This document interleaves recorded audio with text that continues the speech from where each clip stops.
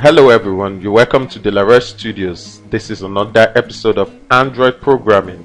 We'll be looking at the Android sliding menu with WebView, the collapsible menu with a WebView display for each icons in the slider.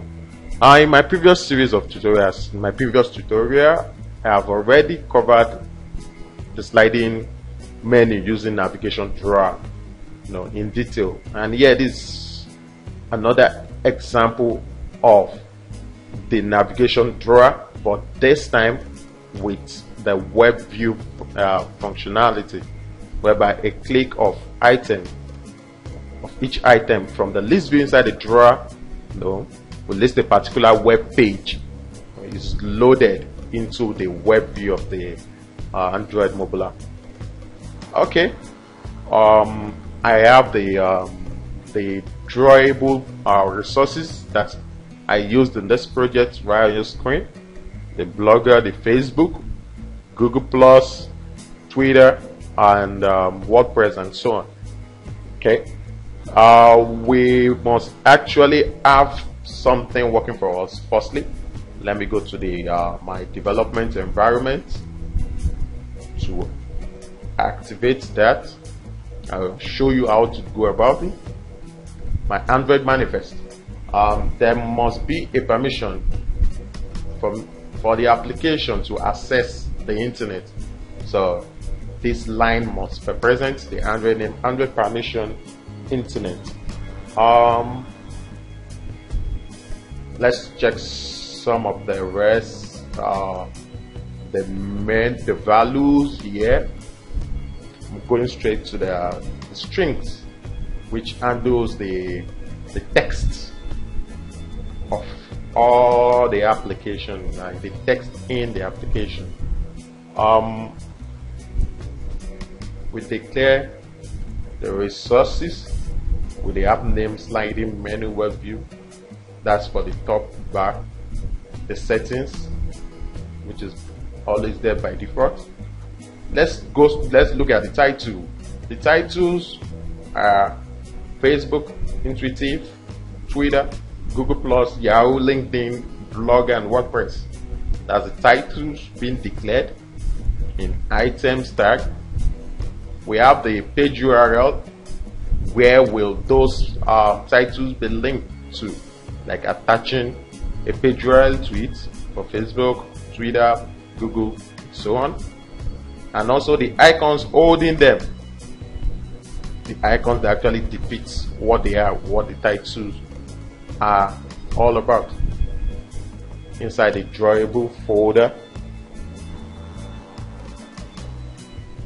let's get to see the activity main XML, the default XML of the mobile application.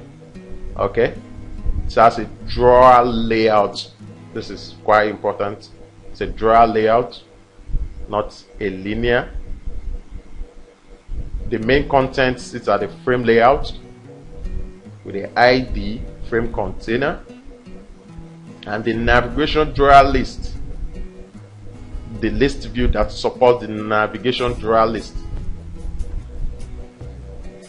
This is also important in the application. Let's check the list item. The list item is a relative layout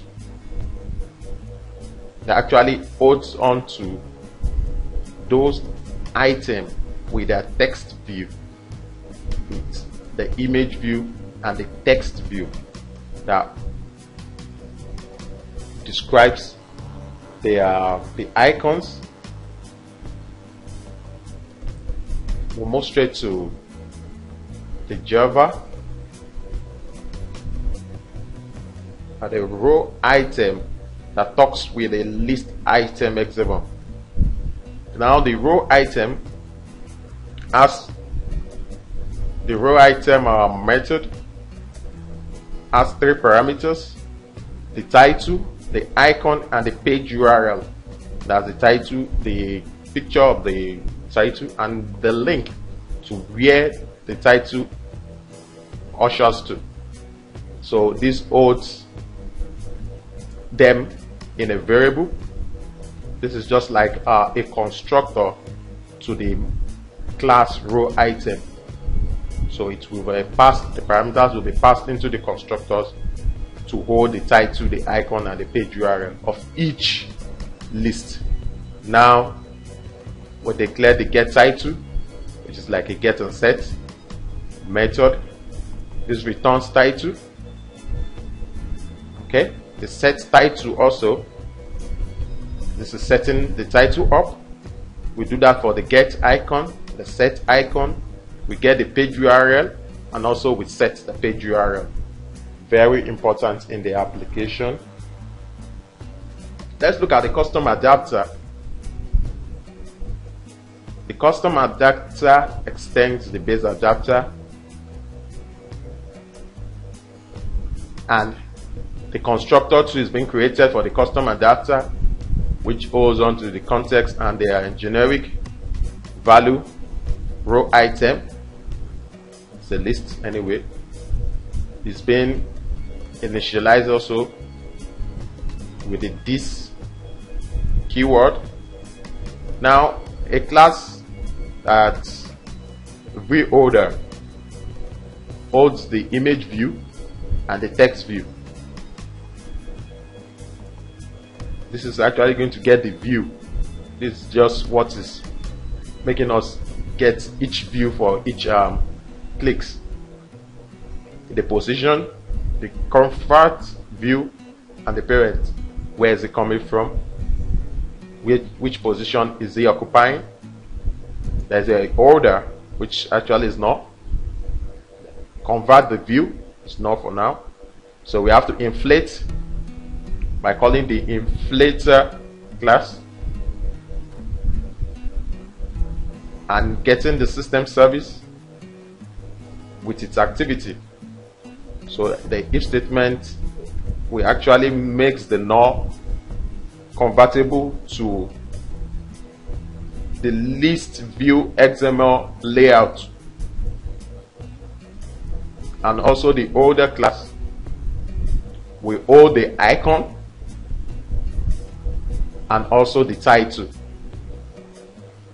The row item will get the row position of each icon and title, and also setting the image resources and the title. This returns the convert view at the end of the statement. You can go through this just getting the count, getting the item, and also getting the item ID. Alright, moving on. Now we get to see the web fragment quickly in the XML. So how is the web gonna sit? There is a layout for that, the web view with the ID. Web is a relative layout with an ID web view. So this, you have to inflate the layout of this fragment with the web fragment XML layout, which I've explained earlier.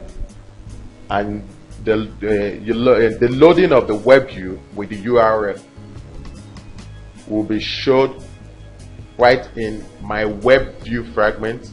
This is slightly elaborate, but it's just precise, one step at a time. You create my web view fragment class in the directory of the sliding web view. There is a progress dialog that communicates at the first click before the web view itself launches. There is an onCreate method that actually calls the layout of the web fragment, passes the bundle, it passes the URL and the web view is being attached to the ID, the web view, which is the web layout. This line is very important. You must set JavaScript enabled, or else the web layout won't be enabled with JavaScript. As a progress which we actually declared earlier over here. The progress gets the activity and load, so there is a return statement which will be like, please wait for a moment. That's after the click and trying to load the URL of the web which is being attached to the web view. Now it said the web view client, that's the client that does the URL, the HTTP call and the URL link to display the web, to display the view. So on page finished, after the end of the web view loading, it finishes up and